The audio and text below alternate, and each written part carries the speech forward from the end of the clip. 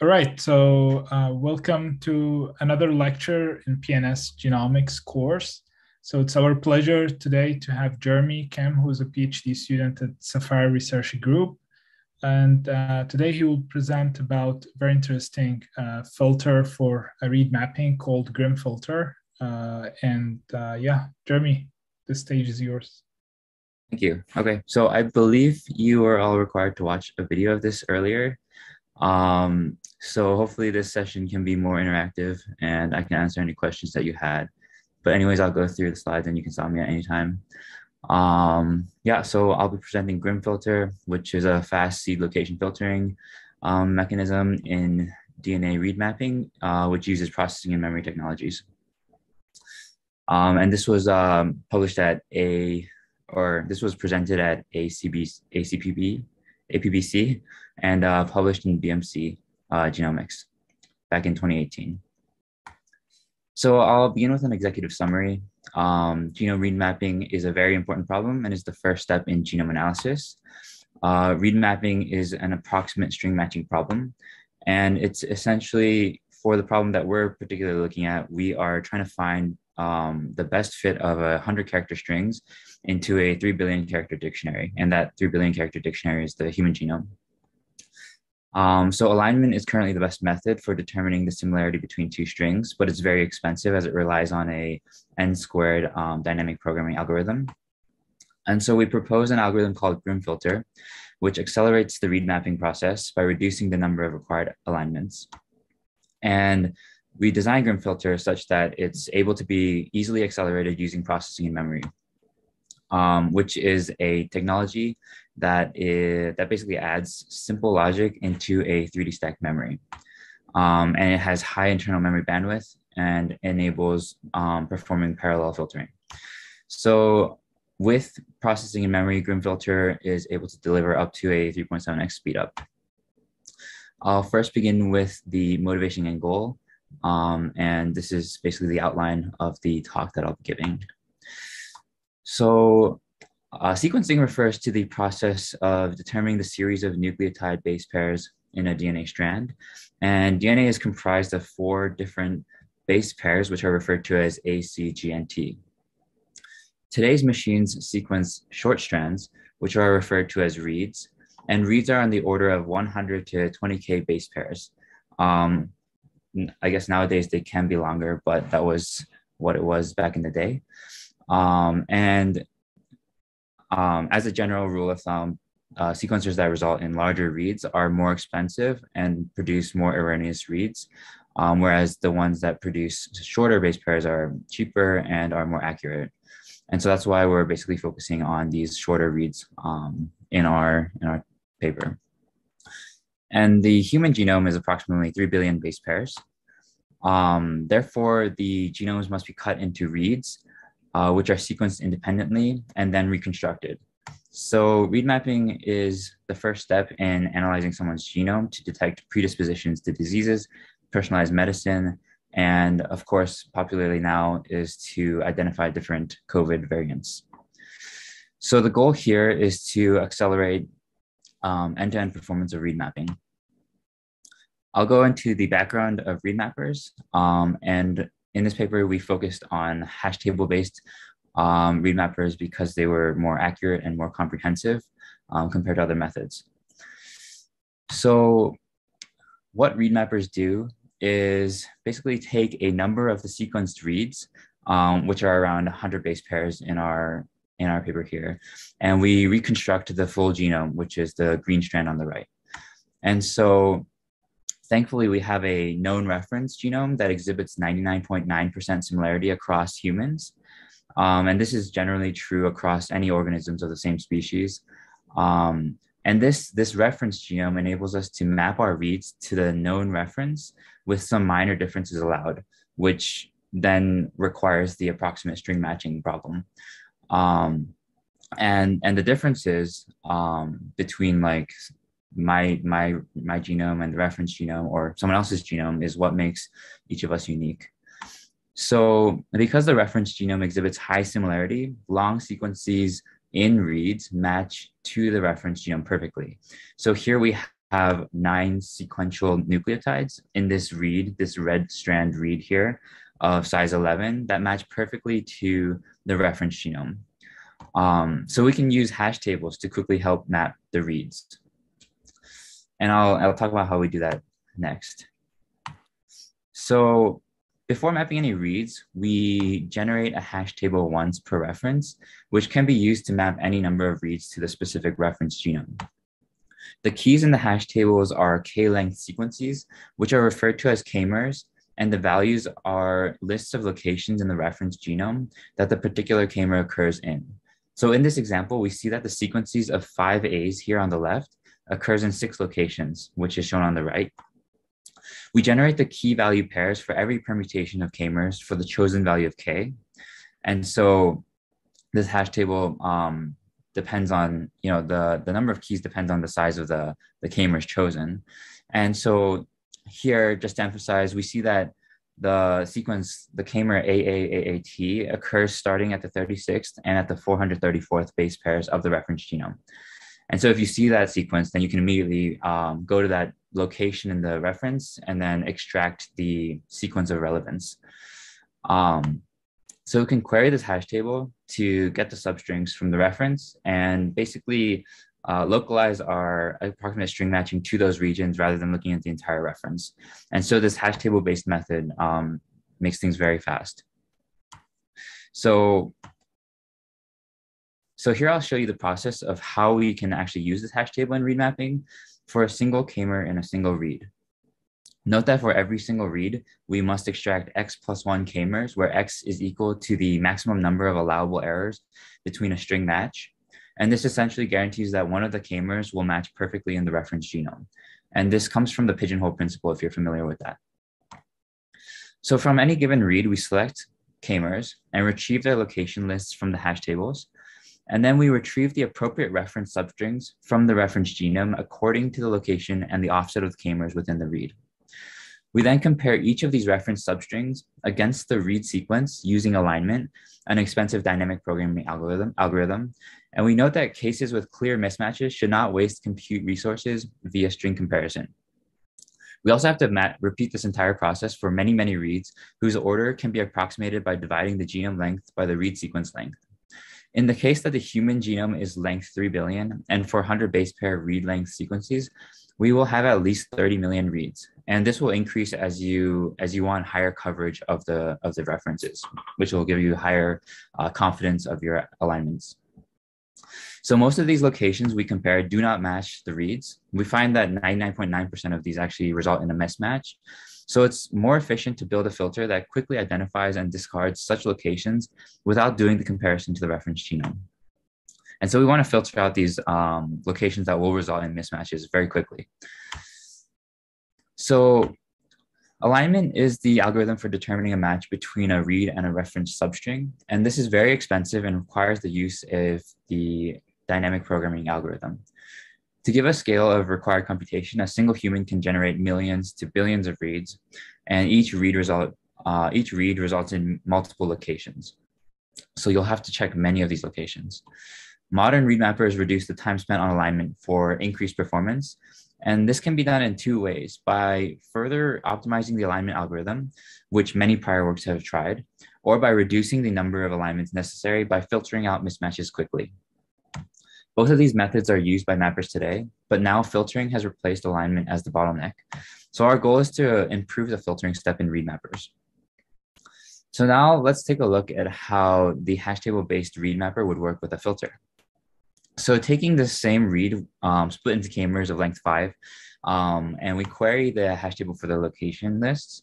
We then pass the locations through the filter and attempt to efficiently discard as many locations as possible before having to run alignment. Here we see that the locations that are obviously mismatched get discarded before needing alignment. And then all the sequences that pass the filter must be aligned against the string, against the original read. So any location that passes through the filter but then fails the alignment is called a false negative. And false negative rates and the filtering speed are important metrics for analyzing the filter. So note that when the filter was added, we were able to forego 3 instances of alignment here. thus saving us execution time. So now let's get into our proposal, which is GrimFilter. I'll talk about GrimFilter in 3 steps. First, we'll discuss the data structures required for GrimFilter. Then we'll talk about how we query the data structures, and then we'll talk about how we integrate GrimFilter into a mapper. So the data structure necessary, we define as bins, and we basically take the full genome and partition it into these large sequences called bins.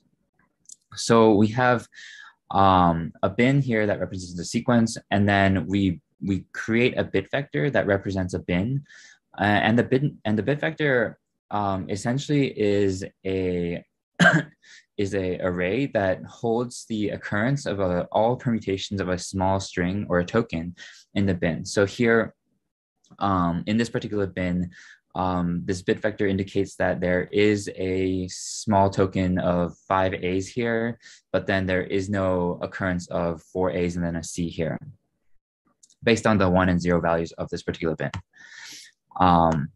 Yeah, and then to account for, and because we want like a whole read to occur within a single bin, we have to chunk the reference into multiple bins that overlap.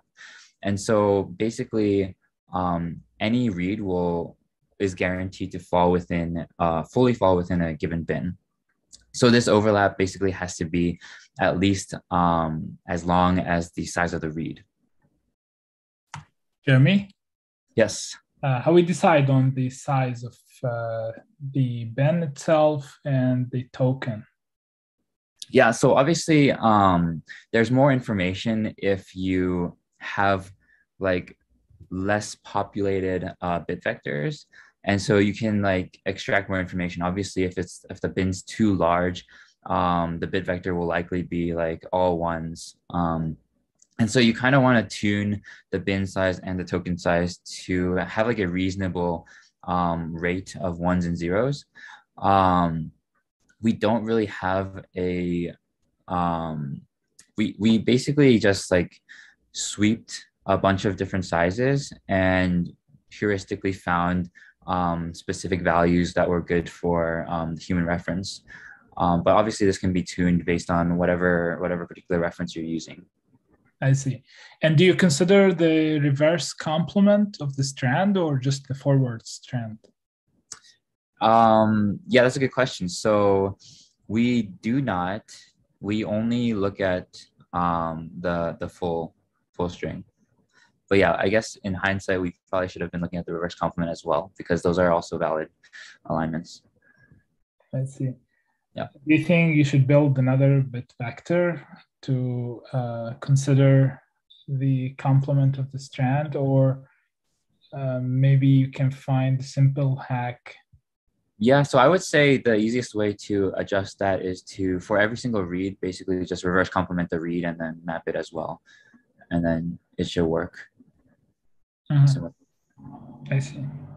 Thanks. Yeah, for all other students, feel free to ask questions in the chat or just enable your microphone.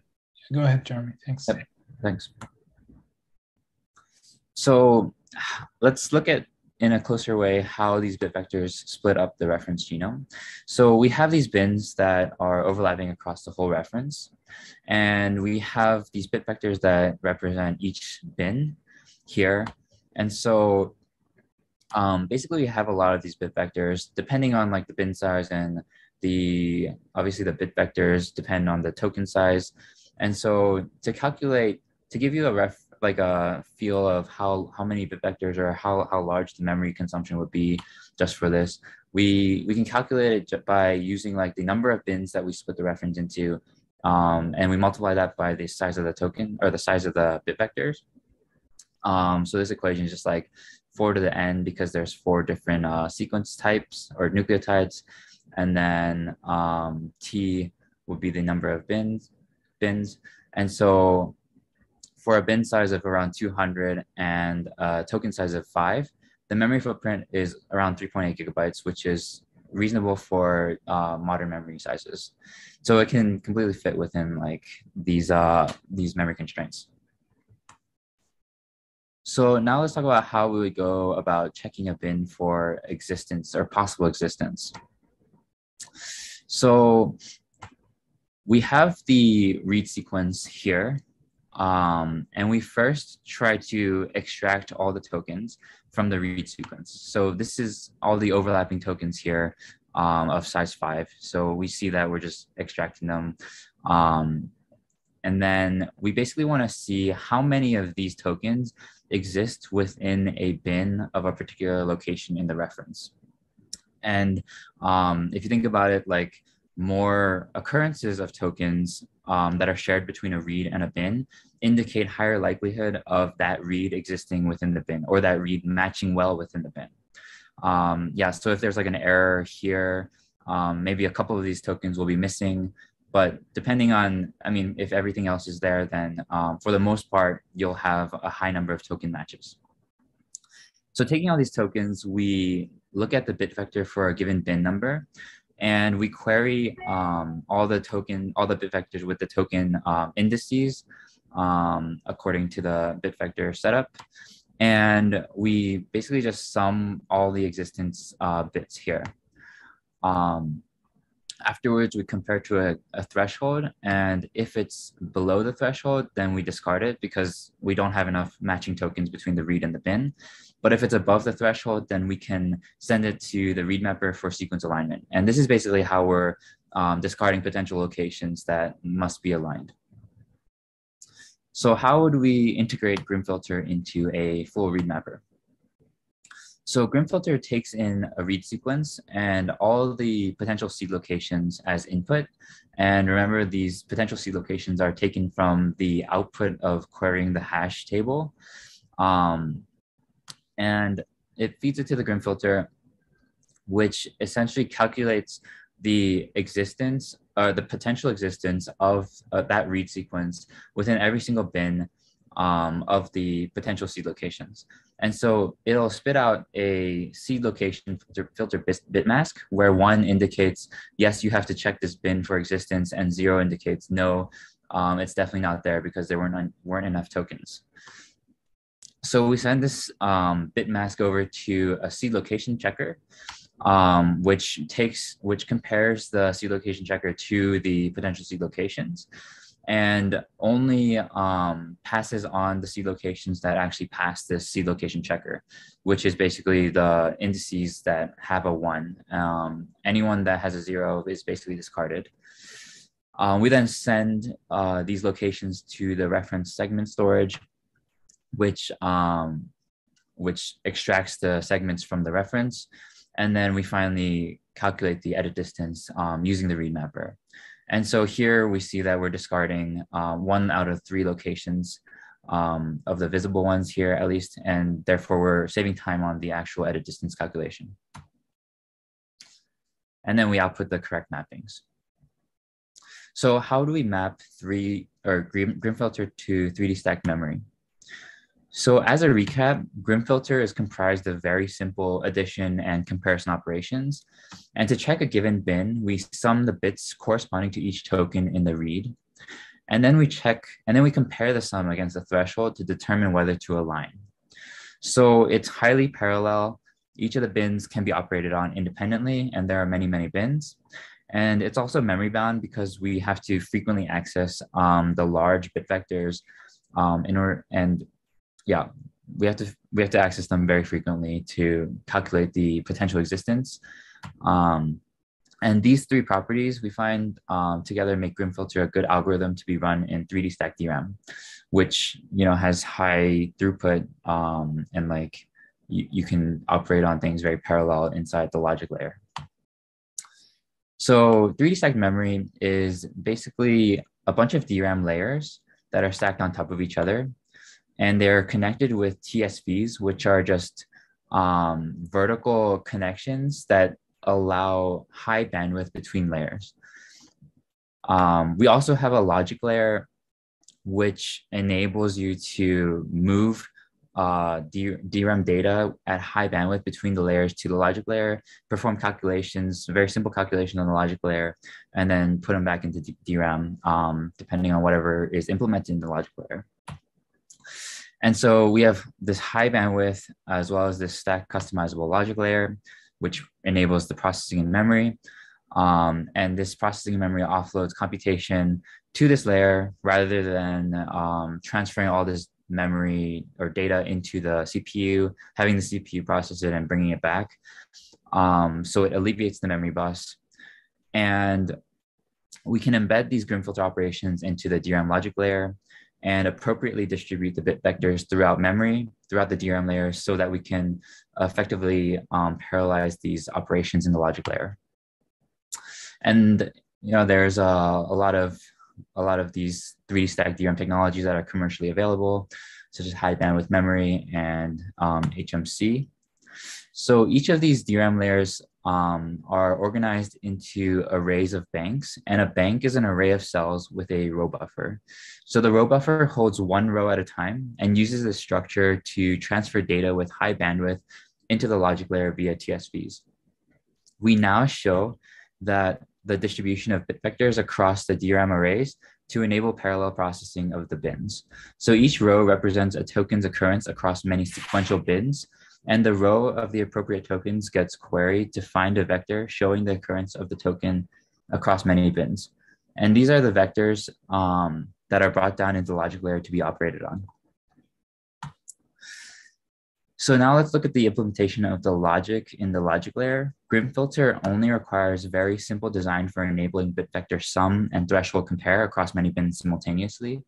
One comparator, one incrementer, one accumulator, and a buffer for each of the bins that we are checking in parallel. And this results in very low overhead and ease of implementation. So for example, in HBM2, we use 4,000 incrementer LUTs, 7-bit counters and comparators in the logic layer, which is very simple to implement. And of course, there are details in the paper. So now let's get into the results. So to gather our results, we did performance simulation using an in-house 3D stacked DRAM simulator. And we evaluate 10 real read data sets, which is from the 1,000 Genomes project. Each data set consists of 4 million reads of length 100. And we evaluate 2 key metrics, which is performance and the false negative rate, which, if you remember, is the ones that pass the filter but do not pass the alignment. And we compare this against the state-of-the-art filter FastHash, which was the state-of-the-art at the time, when using Mr. Fast. But Grim filter can be used with any read mapper. So here we have the plot of performance, where the y-axis shows the time in terms of 1,000 seconds each. And on the x-axis, we show the different data sets.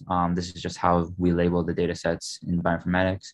And we plot for both the FastHash filter and for Grim filter for total execution time. And we use the sequence alignment error tolerance of 5%, which is pretty typical. So we find that we get a performance benefit of up to 3.7x here, and on average 2.1x. And Grim filter gets a lot of performance due to its hardware and software co-design. So in terms of the false negative rates, where the false negative rates here are on the y-axis, we get 6x, up to 6x fewer false negatives, which means that you can check much fewer locations for alignment.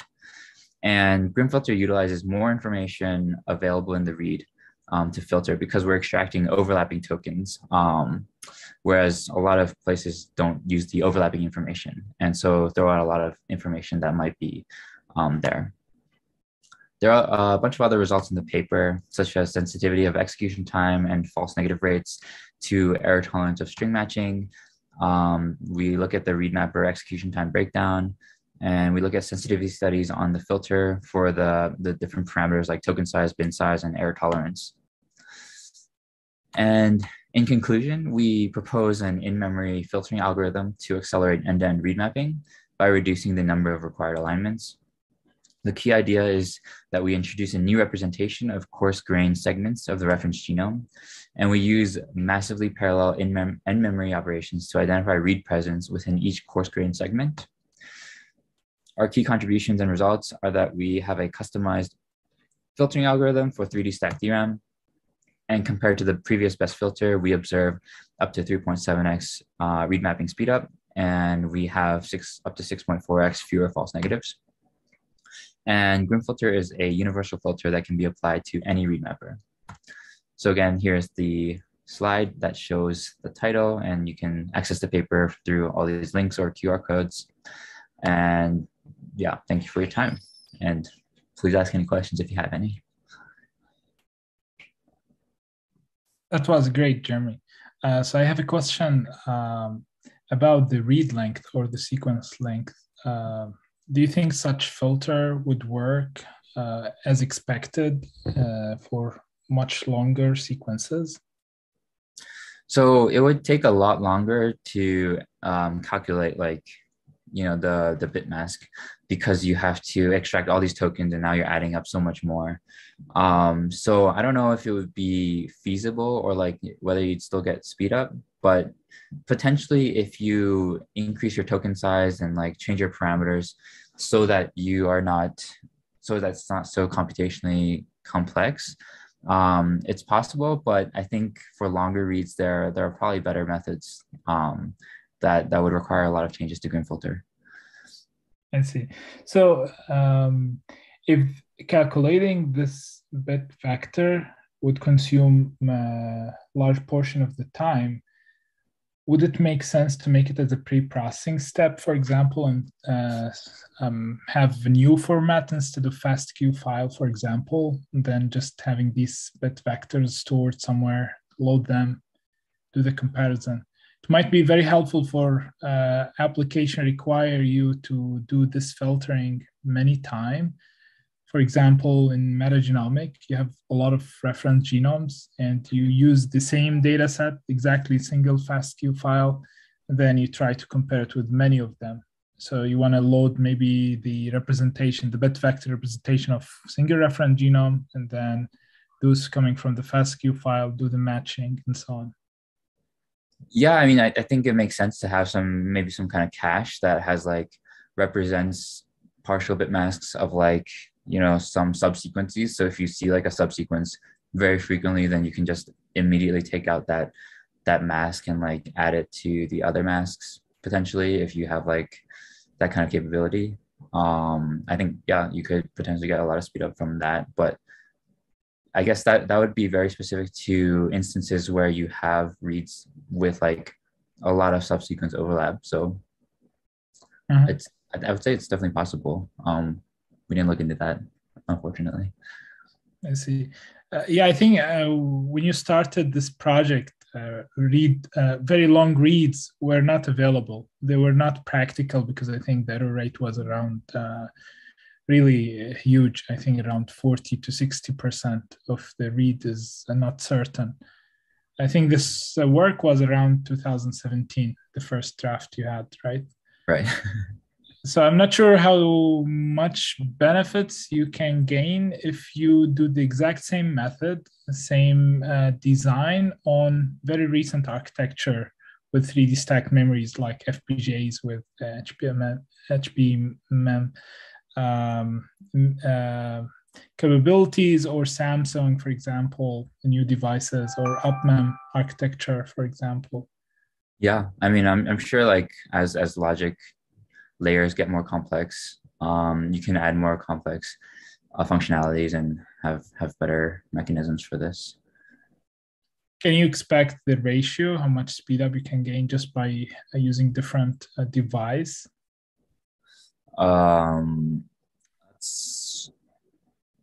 I could not come up with a number confidently on the spot, no. Yeah, it's really difficult to predict that. And also, since you have a lot of information coming just from the filter, for example, you know already that these 5 characters are the exact match between the read and the reference genome. Do you think we can exploit this information to do fast alignment as well? Instead of trying always to do the alignment at base level.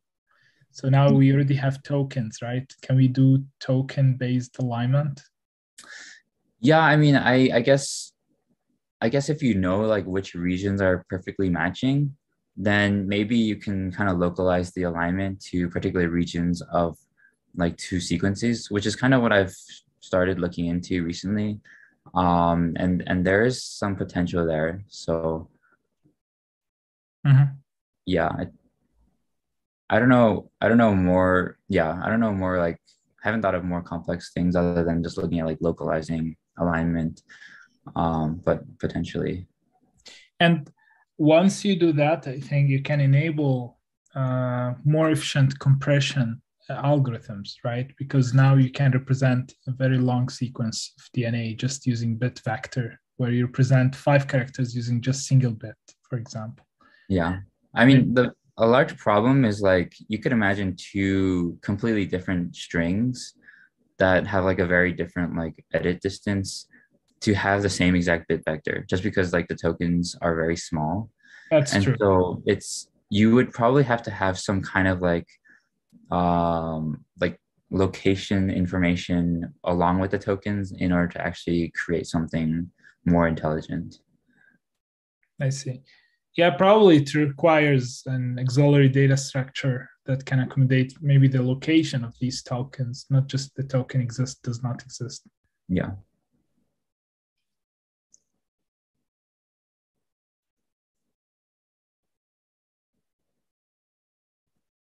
Yeah, I'm not sure if we have questions on YouTube from whoever watching us. Let me quickly check.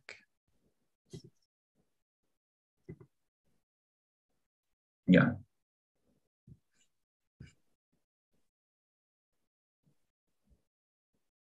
I don't see any questions. Yeah, feel free if someone else has any questions. Now you have the actual Jeremie with us, so you can ask him directly the questions. Because last time we were watching the YouTube, the video offline for the same topic.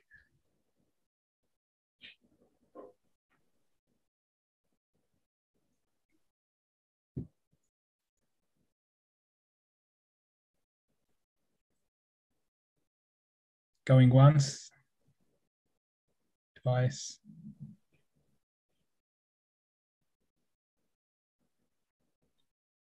All right. I have no more questions. If you want to add something, Jeremie. No, I guess if there are no questions, then we can end early. That was great. Thank you so much, Jeremie. Yeah, thanks. Yeah. Thanks everyone for being with us until this very late time. So yeah, enjoy the rest of the evening and take care. Stay healthy, please. Okay, bye-bye.